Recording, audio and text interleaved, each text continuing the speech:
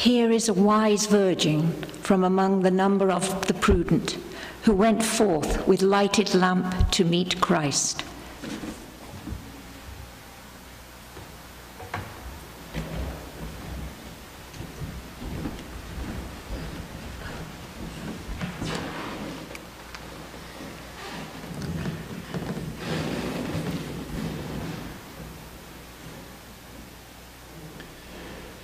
In the name of the Father, and of the Son, and of the Holy Spirit.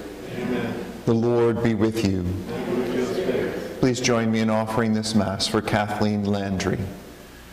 As the Church honors St. Scholastica today, she is the sister of St. Benedict, and she too built up a community, a religious community in the early Church. And so as we gather together today and celebrate this Eucharist, we are a community of faith, members of the body of Christ. And so we ask her intercession as we turn to the Lord and acknowledge both the ways we have faithfully followed him in the example of St. Scholastica, but also the ways that we have sinned and need God's mercy and forgiveness.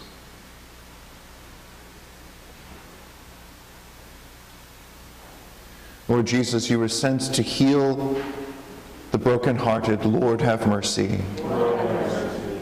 You came to call sinners. Christ, have mercy. Christ, have mercy. You nourish and strengthen us in word and in sacrament. Lord, have mercy. Lord, have mercy. May Almighty God have mercy on us, forgive us our sins, and bring us to everlasting life. Amen. Let us pray.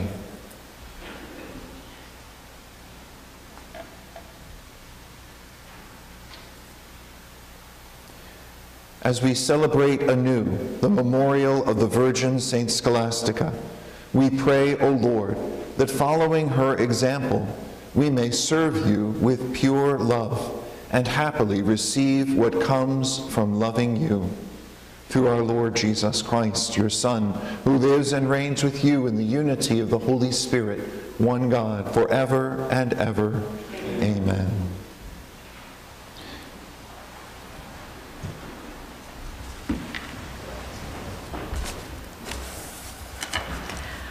A reading from the book of Genesis.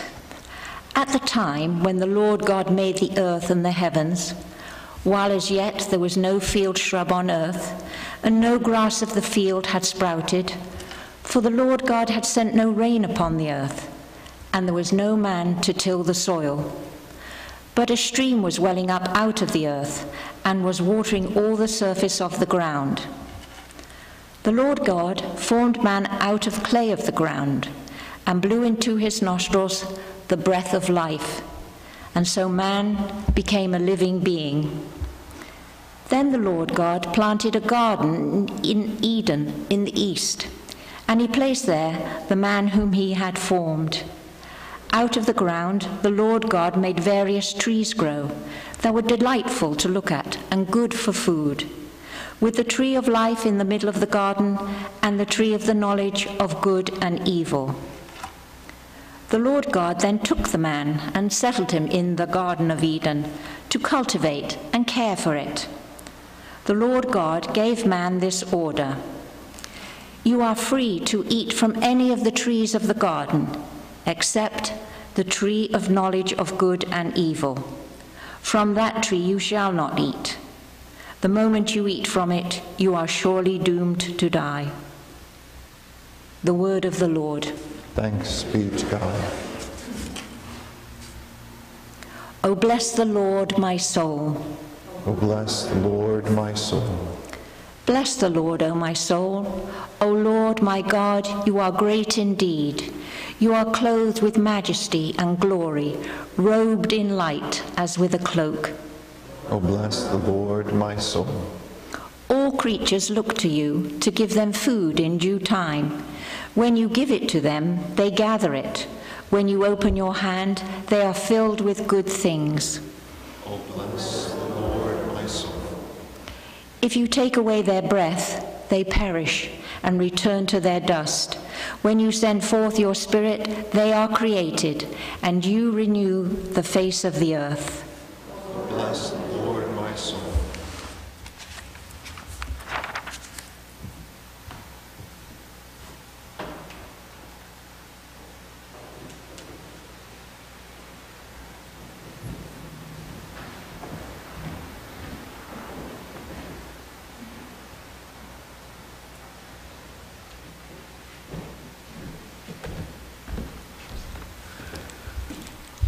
Hallelujah, hallelujah, hallelujah, Hallelujah. hallelujah, hallelujah. Your word, O Lord, is truth. Consecrate us in the truth. Hallelujah. Hallelujah. Hallelujah. Hallelujah. The Lord be with you.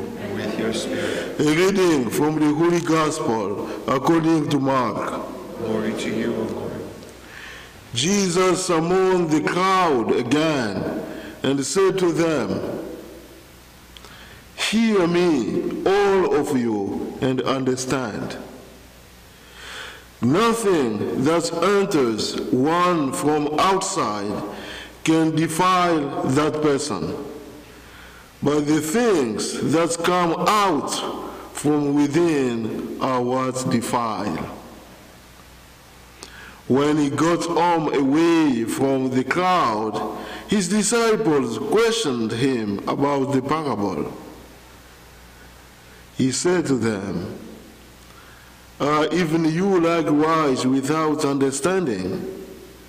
Do you not realize that everything that goes into a person from outside cannot defile, since it enters not the heart but the stomach, and passes out into the latrine?"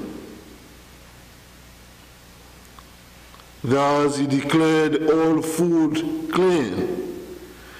But what comes out of the man, that is what defiles him.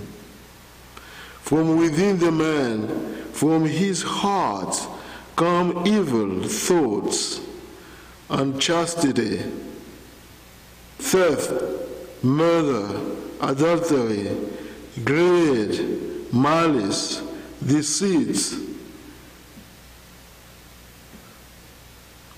licentiousness, envy, blasphemy, arrogance, folly. All these evils come from within, and they defile. The Gospel of the Lord. Praise to you, Lord Jesus Christ.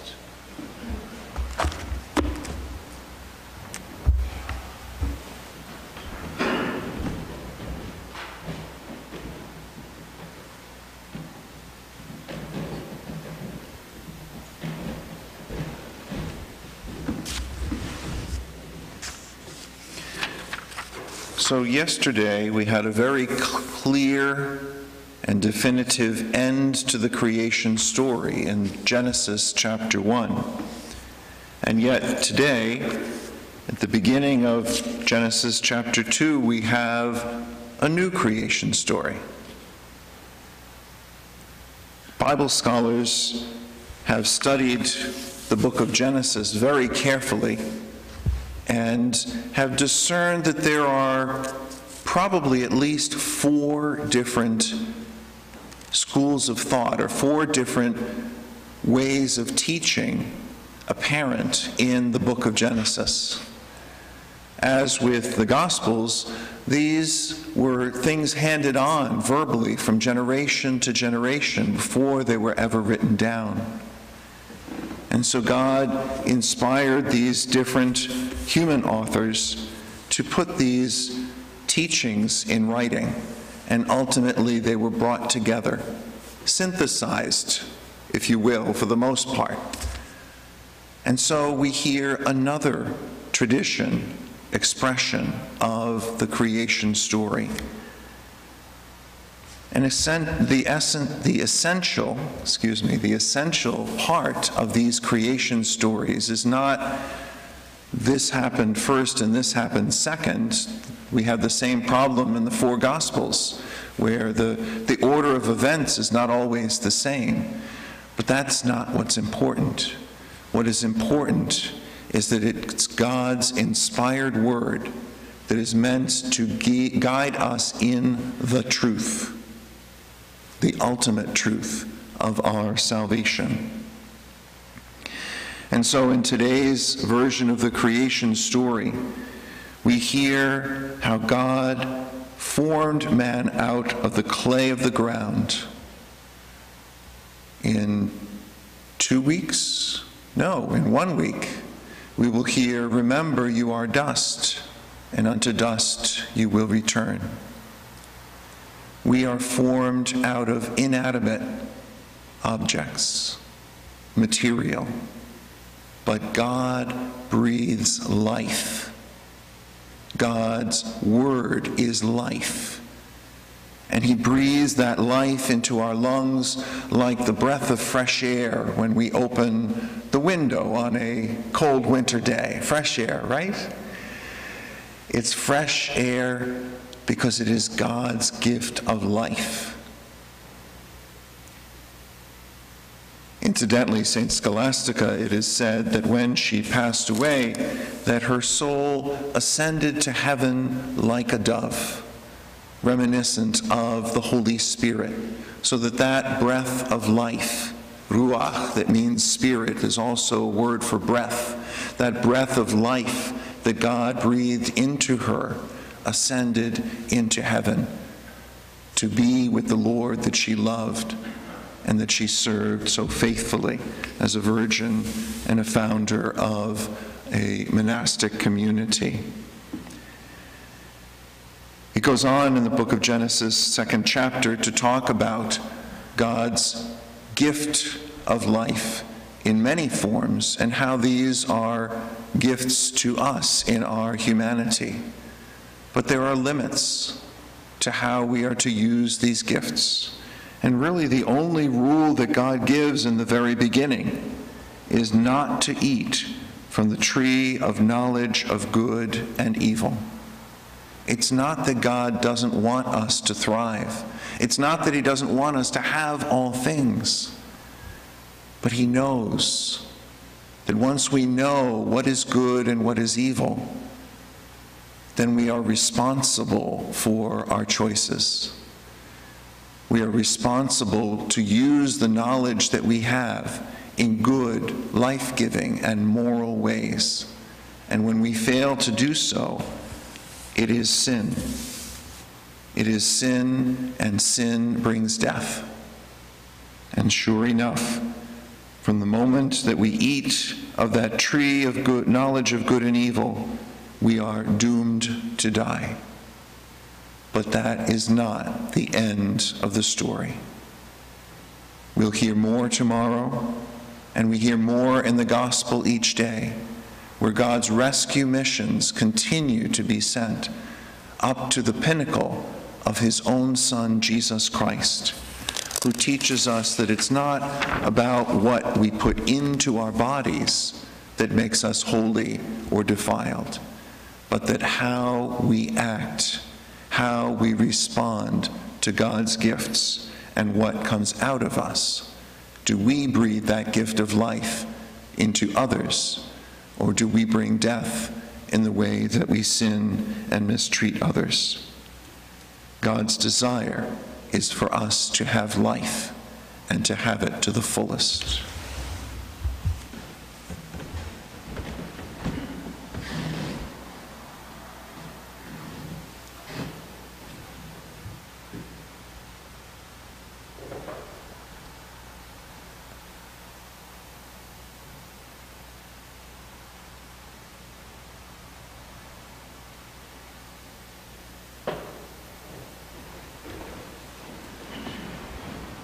Trusting in God's providential care, we give voice to our intercessions, to our prayers of the faithful.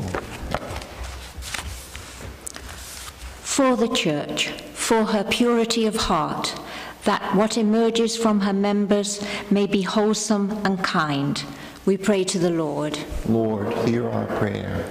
That God, who formed man out of the clay of the ground and blew into his nostrils the breath of life, may help all leaders of nations to hold every human life in reverence. We pray to the Lord. Lord, hear our prayer. For all who cultivate the land, that they may care for it as God intended, and not allow greed to permanently damage its natural resources, we pray to the Lord. Lord, hear our prayer.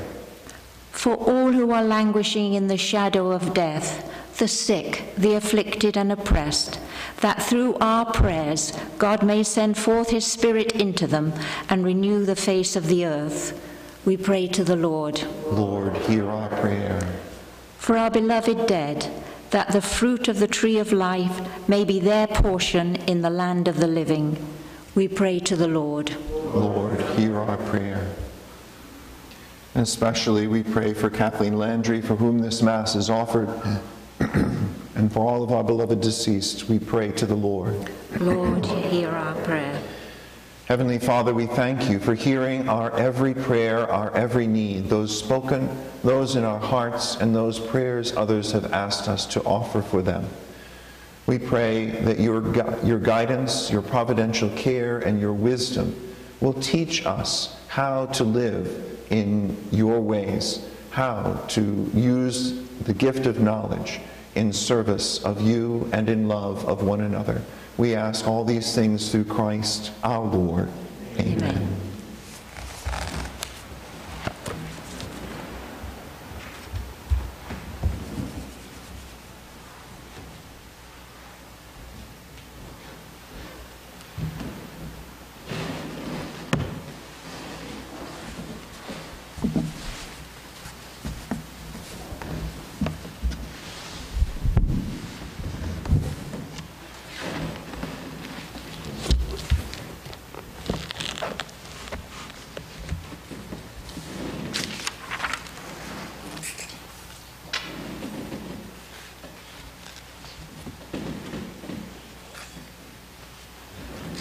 Blessed are you, Lord God of all creation, for through your goodness we receive the bread we offer you, fruit of the earth and work of human hands. It will become for us the bread of life. Blessed be God forever.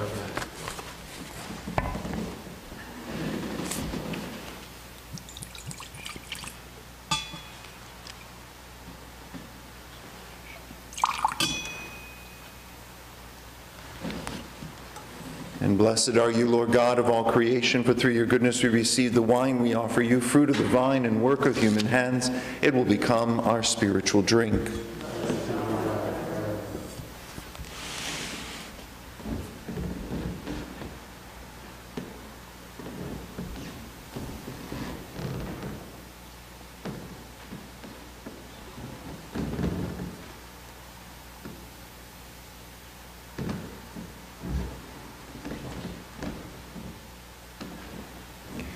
Pray, my sisters and brothers, that my sacrifice and yours may be acceptable to God, the Almighty Father.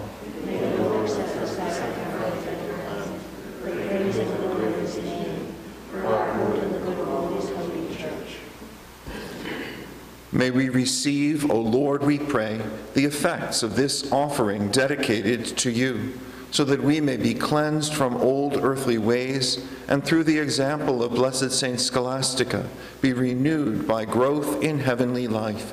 Through Christ our Lord. Amen. The Lord be with you. And with your spirit. Lift up your hearts. Lift them up to the Lord. Let us give thanks to the Lord our God. It is right and just. It is truly right and just, our duty and our salvation, always and everywhere to give you thanks, Lord, Holy Father, Almighty and eternal God.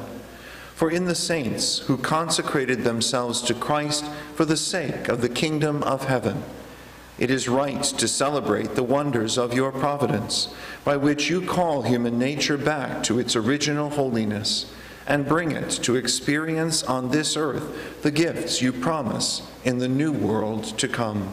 And so with all the angels and saints we praise you, and as without end we acclaim, Holy, holy, holy Lord God of hosts, heaven and earth are full of your glory. Hosanna in the highest. Blessed is he who comes in the name of the Lord. Hosanna in the highest.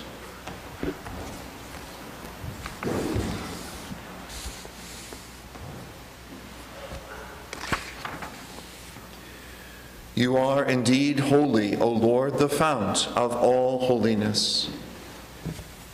Make holy, therefore, these gifts, we pray, by sending down your Spirit upon them like the dewfall, so that they may become for us the body and blood of our Lord Jesus Christ. At the time he was betrayed and entered willingly into his passion, he took bread, and giving thanks, he said the blessing, broke the bread, and gave it to his disciples, saying, "Take this, all of you, and eat of it, for this is my body, which will be given up for you."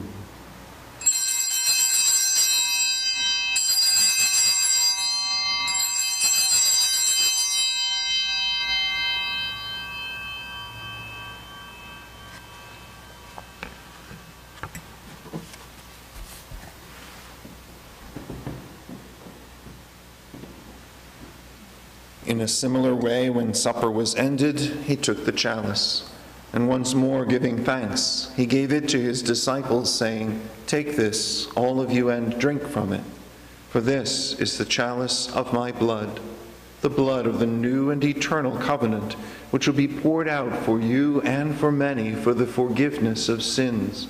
Do this in memory of me."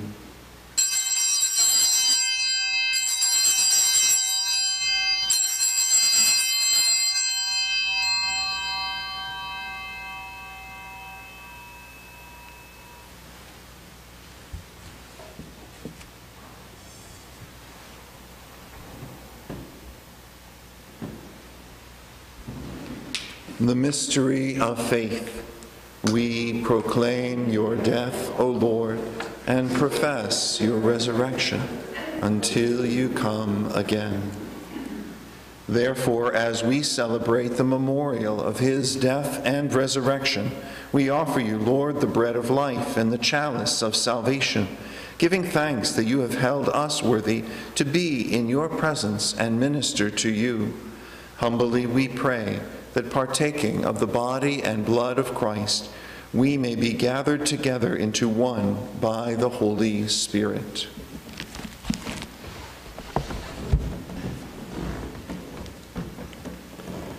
Remember, Lord, your church spread throughout the world, and bring her to the fullness of charity, together with Francis our Pope, and Sean our Bishop, and all the clergy.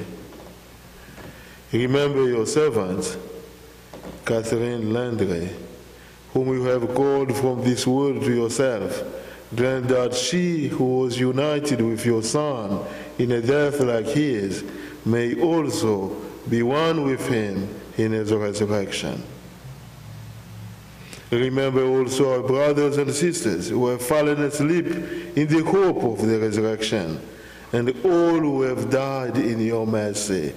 Welcome them, Lord, into the light of your face. Have mercy on us all, we pray, that with the Blessed Virgin Mary, Mother of God, with Blessed Joseph, her spouse, with the blessed apostles and martyrs, with Saint Martha, Saint Scholastica, and all the saints who have pleased you throughout the ages, we may merit to be co-heirs to eternal life, and may praise and glorify you through your Son, Jesus Christ.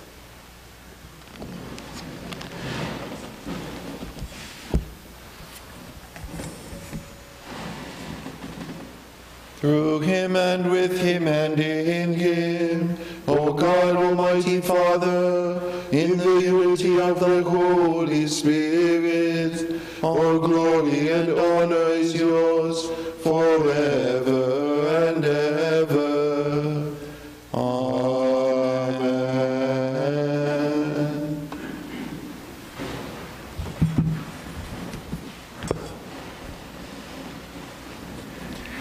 At the Savior's command and formed by divine teaching, we dare to say, Our Father, who art in heaven, hallowed be thy name. Thy kingdom come, thy will be done, on earth as it is in heaven. Give us this day our daily bread, and forgive us our trespasses, as we forgive those who trespass against us. And lead us not into temptation, but deliver us from evil. Deliver us, Lord, we pray, from every evil. Graciously grant peace in our days, that by the help of your mercy we may be always free from sin and safe from all distress, as we await the blessed hope and the coming of our Savior, Jesus Christ. For the kingdom, the power, and the glory are yours, now and forever. Lord Jesus Christ, who said to your apostles, "Peace I leave you, my peace I give you," look not on our sins, but on the faith of your church, and graciously grant her peace and unity in accordance with your will. We who live and reign forever and ever. Amen. The peace of the Lord be with you always. And with your spirit. Let us offer one another a sign of Christ's peace.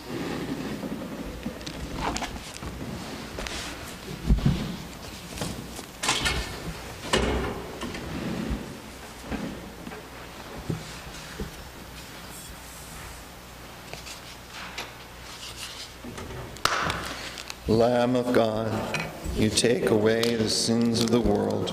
Have mercy on us. Lamb of God, you take away the sins of the world. Have mercy on us. Lamb of God, you take away the sins of the world. Grant us peace.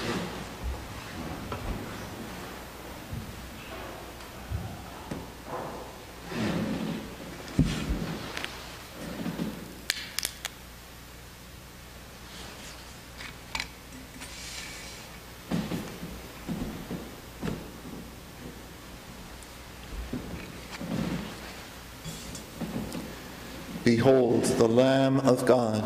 Behold him who takes away the sins of the world. Blessed are those called to the supper of the Lamb.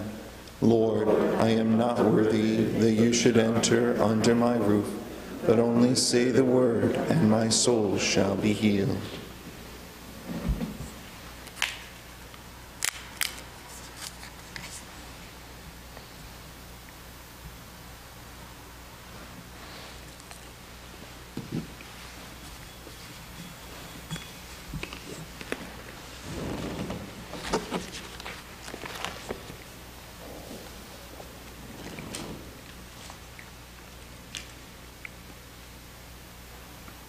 The 5 wise virgins brought flasks of oil with their lamps.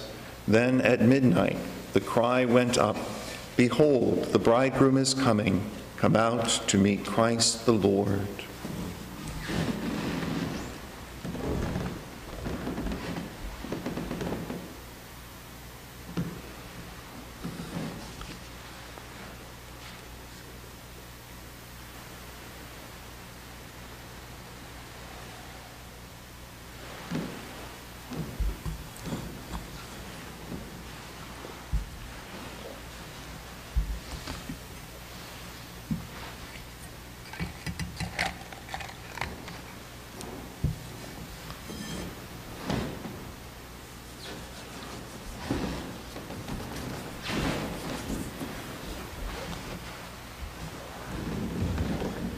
Body of Christ.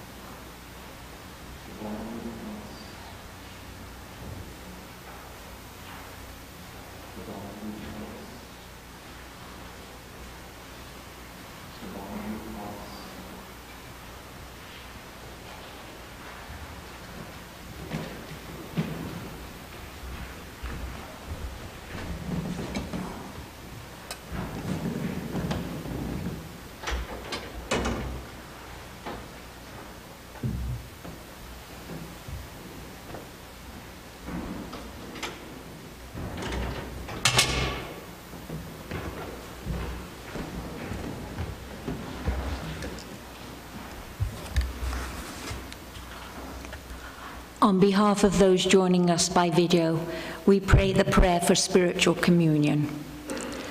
My Jesus, I believe that you are present in the most holy sacrament. I love you above all things, and I desire to receive you into my soul. Since I cannot at this moment receive you sacramentally, come at least spiritually into my heart. I embrace you as if you were already there and unite myself wholly to you. Never permit me to be separated from you. Amen.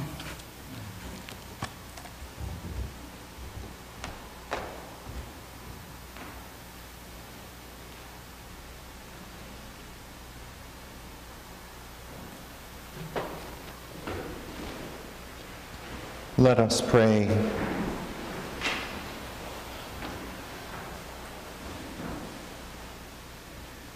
May the holy reception of the body and blood of your only begotten Son, O Lord, turn us away from the cares of this fleeting world, so that following the example of Saint Scholastica, we may grow in sincere love for you on earth and rejoice to behold you for eternity in heaven. Through Christ our Lord. Amen.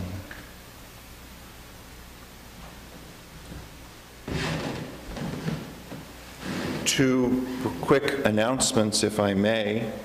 See if I can call this up quickly. Several of you will know Kevin Mooney, longtime member of the parish here, who as a single man courageously adopted 3 young boys whose mother has been troubled, and I'm not sure the story of the father. Unfortunately, the mother passed away. And so we're asked to pray for Kathy Pereira, the mother of these 3 boys, and of course for Kevin's boys and the whole of Kathy's family. So please keep them in your prayers in these days, as the boys, who range from confirmation age down to about 5th grade, I think, may be supported in this difficult time.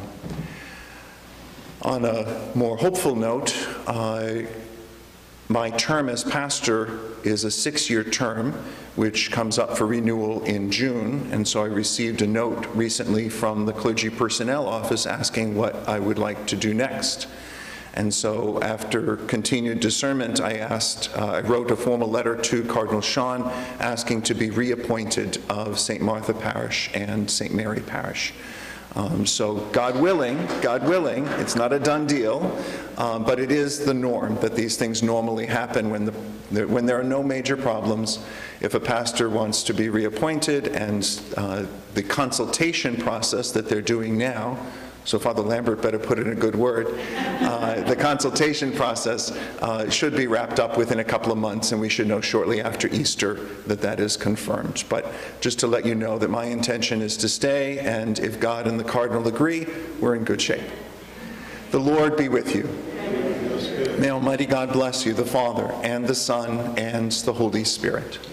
Go in peace, glorifying the Lord by your life.